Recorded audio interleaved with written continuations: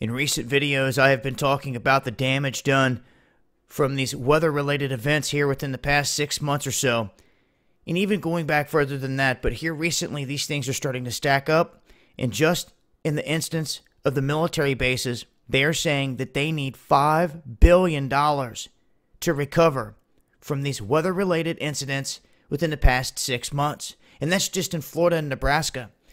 You're looking here at this Iowa flooding that has just absolutely wiped out some of these farms. They're just absolutely swamped with water, and a lot of these bins that were holding grain have just bursted.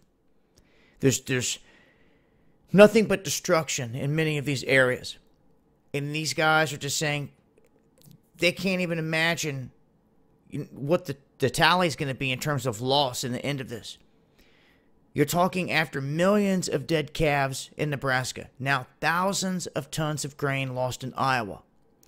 They're saying that these floodwaters have hit Iowa, Illinois, Missouri, Kansas, South Dakota, Minnesota, Nebraska, resulting in an estimated $3 billion in damage thus far. So another $3 billion we could throw one just right out the gate in terms of all this. Now there's a video here of these guys going down, and prayers going out to them and everyone else out there dealing with this. These big bins of grain absolutely destroyed. You can see here they're going through here on a boat. You can see this is absolutely flooded. All of this just wasted. Water seeping into all these other bins, wasting everything. And I'm telling you guys, if this continues for weeks to come with more flooding, with weather-related events and the springtime flooding, snow melt-off, we could see big-time issues in terms of food shortage come the end of the year. A little bit after that, it depends on what areas are hit the hardest. As you can see, and as you have seen, this has destroyed a lot of farmland in this country.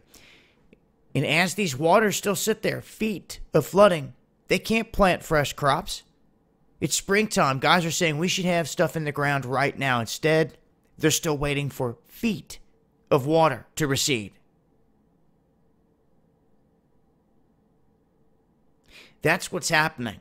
So, you want to talk about the loss of food? Yeah, it's happening. Problem is most people are not going to understand this till it's too late. This is why we always say have a plan. We always say have a plan for a disaster type of an event, something similar to this or a lights out event, where you really need to have a plan for you and your family to survive in terms of food, water, the whole nine. But food shortage means everything skyrockets, and that makes everything else around it go up as well.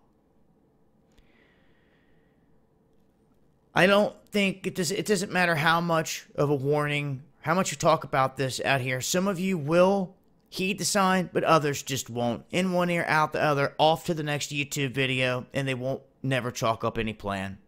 And that's sad. The writing's on the wall, folks. I'm going to leave a link. Make sure to join us every Friday night, 8 p.m. Eastern, for Underground World News Live on Dabu 77. Much love, y'all.